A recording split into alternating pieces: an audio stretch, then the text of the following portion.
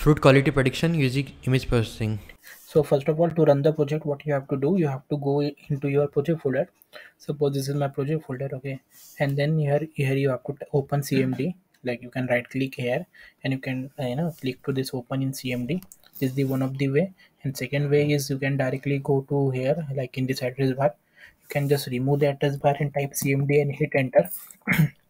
This is the second way, Python. Then you can type python application.py and hit enter, okay.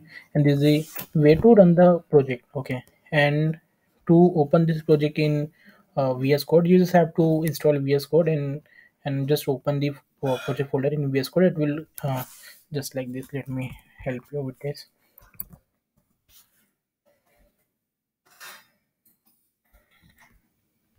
Okay, like this you can go and then you can type your project path and you can open it, so it will automatically gets open like this way, okay. So here you can then directly check the code.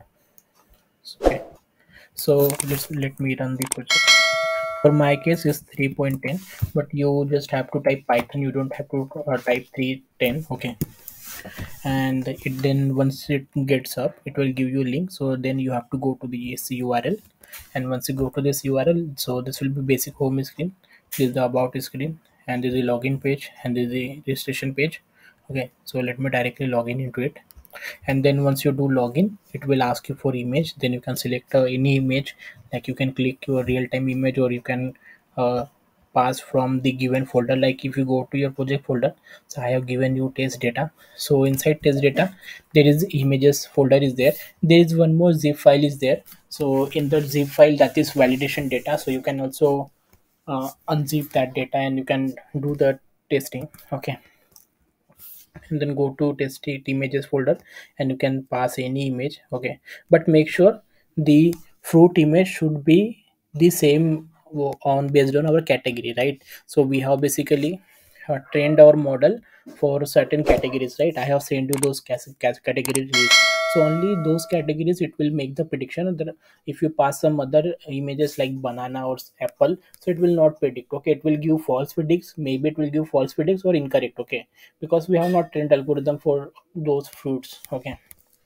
So this way you will get the output, and if you click to image it will automatically get big, okay. So as you can see, uh, this is the uh, bad melon, right? So so as you can see, it is a tolling key routine balance, and it is also suggesting some precaution and prevention we should take, okay, for this, okay. So this is the way for live prediction, okay. And if you go to your project folder and if you want more images, so I have given you dataset link, okay.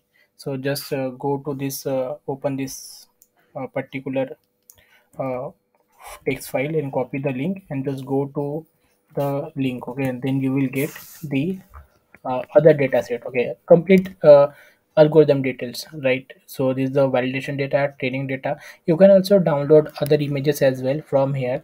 You just go to the folder and then go to image folder, and then from here you can download any image, okay. And and you can make the prediction and you can give the demo, okay. So here is our multiple photos are there, right? Mangoes, everything, like all classes. So basically we have trained algorithm on this number of classes, total 50 classes are there, right? A fresh mango, fresh melon. Mainly we have covered these five types of fruits as is mentioned in data set, right? I have sent you earlier, so that's the same data set.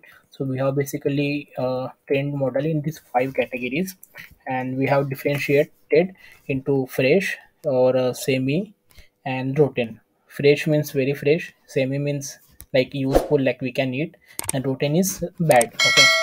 So like that. So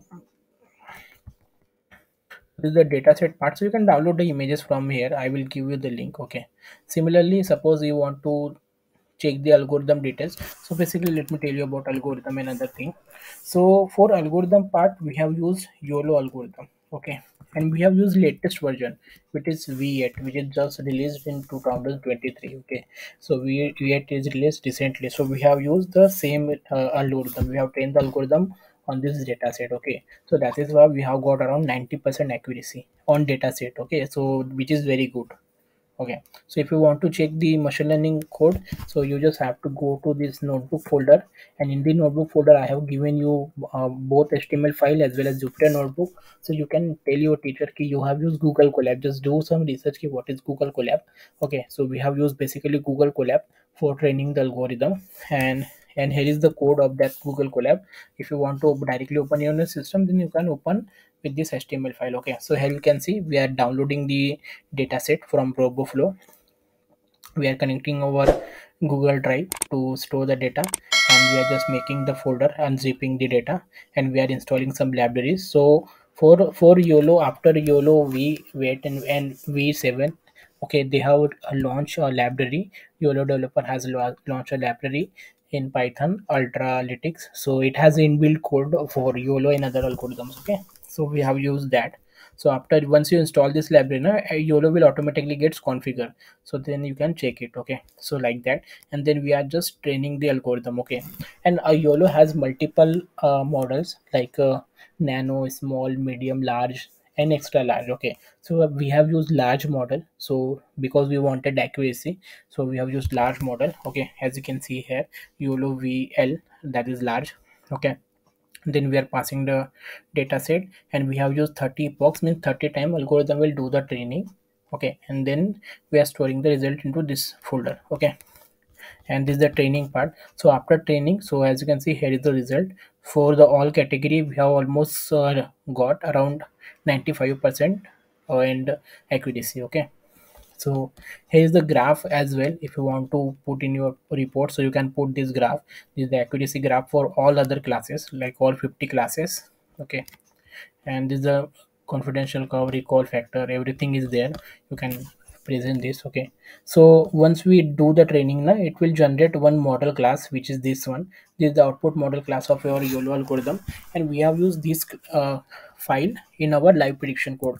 If you go your project folder in model section, so we have used this one. So this is the model class of YOLO algorithm which we have trained. Okay, and then this is the uh, YOLO architecture file. So it has the YOLO architecture. Architecture means what? This one. Uh, Architecture means the neural network which YOLO internally using. This one. Okay. So it is this one. Okay. So it is basically this is the code which is provided by YOLO developer only. We don't have to do anything with this. Okay. We just have to mention our classes. So we have these classes. So we have mentioned that. Okay. Similarly, we have this application.py file. So application.py file is our main file. So as you can see, so basically to building front website, basically we have used HTML CSS as a front end. Okay, so basically we have used HTML CSS as a front end, Python language as a backend, right? And to connect into between that, so we have used Flask framework. Okay, so Flask framework comes with multiple routes. We have to define routes in Flask. Okay, routes means what? See, this is the upload image route, right? See, similarly if I click to log out, so it got changed to login, right? Similarly if I click to register, so it got changed to register. So this is called root. Okay, so these all roots we have to define. If you go to your this application.file now, so you will get to see ki there are multiple roots which I have defined: home, about us, register. So these all roots we have to define in Flask, and we have to mention ki when user will come to this root, so what login page we have, what page, HTML page we have to display. So we have to mention it like that. Okay, similarly when user will upload, so this function will go to call, and this function will internally call this detect function. So in this detect function, it is available inside this YOLO image file, YOLO image base file. So YOLO image base file, basically what it is doing, it is loading our model, it is making the prediction, and after making prediction it is drawing the boxes, and it is saving the result and displaying into HTML page. Okay, like that. Do some research ki what is YOLO algorithm. There are a bunch of videos available on internet for the YOLO. Okay, YOLO is basically object detection algorithm. Okay, but we have trained that object detection feature into our dataset, our fruit dataset. Okay, so we have retained that model. Okay, and there is one more class, constant class. So in this constant class we have defined all the precaution and prevention for all categories. Okay, so like that's our project is working. Okay, so this way you can present.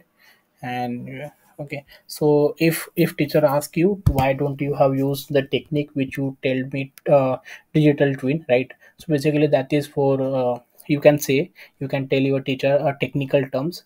If you directly say ki you have not tried that, so uh, they will ask you multiple questions, right? So what you can do, you can tell like ki basically digital twin is nothing but infrared images, right? Thermal images. So you can say like ki you have not able to arrange the thermal camera, and you have not got proper data set for thermal, and you have tried that but you didn't succeed, you can say like that. And then you can say ki we have got to know about this YOLO algorithm, then we have tried and then we got succeed, so that's why we have implemented. So like that you can say, okay, prepare a proper technical answer so that they will understand your situation. Okay.